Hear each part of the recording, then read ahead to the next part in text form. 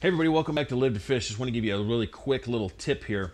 And I'm not going to give you the tip, but we had a chance on our Real Stories episode number 2 to fish with Captain Blake Smith, who's a Spiralite FLW Tour Pro. And he wanted to talk to us a little bit. He uses Lowrance. And as many of you might know, we are a Lowrance warranty center. So Blake was kind enough to sit down and show us a really cool way so that you can be better at mapping and using your maps to the fullest advantage so you can catch more fish. So check this out. I think you're going to love it. I learned a lot. Hey everybody, welcome back to Live to Fish, and I wanted to talk with Captain Blake here about, so here's the thing, we're on the Harris Chain. You fished the Harris Chain a bazillion times. Mm-hmm. Let's say this is your first time here. You've never fished this lake before. How can you use that to help you catch fish? You know, the biggest thing is people ask us no matter where we go. You know, professionally, we only get 3 days to look at a lake. You know, whether it's here, I leave this week for St. Clair. It's a big bowl. It all looks the same, never been there before. You know, so what I try and do is I look for the regular normals. You know, when I say the regular normals, the creeks, the runoffs, the rivers, where rivers come in or rivers go out. And obviously knowing your north and south and knowing which way rivers flow, and that's huge too. But what I do is I take a map, first of all, and I kind of open it up. Now you can see there's a lot of different waypoints. Y'all are more than welcome to go hit all those waypoints if you want. Those are from this tournament, the season here in 2018. But what I like to do is kind of find those key areas, you know, find those points. We know that, you know, during this particular time of the year, we knew that they were pre-spawning. So we had fish pre-spawning, spawning, and post-spawning. So obviously your main lake points, and the cool thing is before I go on the water any day, I can take that point, I'll push my waypoint, and what I like to do is do something, you know, like a caution sign or a star. So let's mark this one with a caution sign. And what a caution sign means to me when I'm pre-fishing is, hey, go check that spot. Now, you'll see some of these have actually changed from caution signs into stop signs. All right, a stop sign for me might mean, hey, I need to stop there and check.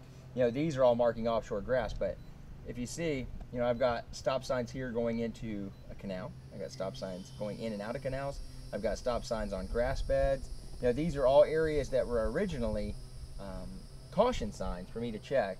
You know, and other stuff, like if somebody gave me a waypoint, you know, during when we were allowed to take information, I might mark it as just a dot. Something I don't feel 100% sure on. You know, my brother might have said, hey, you know, I caught a fish here in 1982 or something like that. Well, that's great. I don't have a lot of confidence in it. So I might mark it with a dot. Or, you know, if I'm just riding in my boat, I might say, you know, that looks like a good area. Let me mark that with a dot. It just kind of helps me break down the lake. Now, here's what's cool about this. And what maps are you using in here? You know, I actually have the Navionics Hotspot South map. Okay. It's a really, really awesome map, and I'll show you as I zoom in on this what it shows. Just look at the contours. Exactly. The drop-offs, the main lake points, the secondary points, the points out in the main, you know, in the lake. It shows my vegetation areas, you know, those high probability areas that I can actually look at a map like this and say, hey, I know that they could be on that drop off. It's summertime right now. You know, I'm obviously looking on some of these drop offs for structure and different types of shell beds and things like that. So, you know, getting a good map like the Navionics Plus chip or the Navionics Hotspots Maps chip is a necessity. I love it. Now, the maps that come with Lowrance, they're amazing. I mean, absolutely amazing. Lowrance has put a lot of effort into it, and with the new C map Genesis coming out, it's going to destroy a lot of the different maps out there. And you know, that's one cool thing about Lowrance is the innovation is key. I mean, they just keep going and keep going and keep going.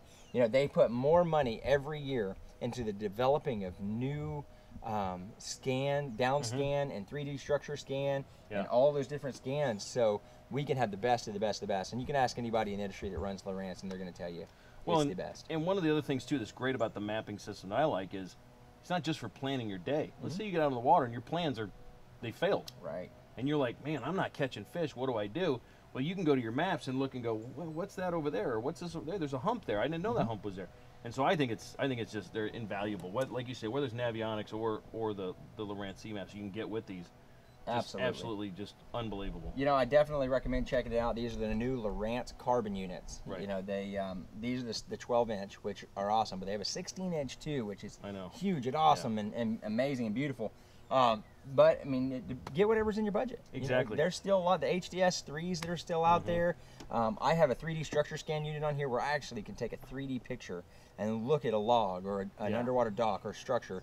Lewis Smith Lake, I mean, I finished in there in the top 20. Was awesome because I was able to take different areas and actually look at them from different angles. Yeah. And being able to break them down a little bit better. So check them out. Yeah. Lowrance, carbon units, 12-inch, 9-inch, and even the 16. Yeah, come by 9942 State Road 52 in Hudson or liveToFish.com. We'll ship one right to your front door.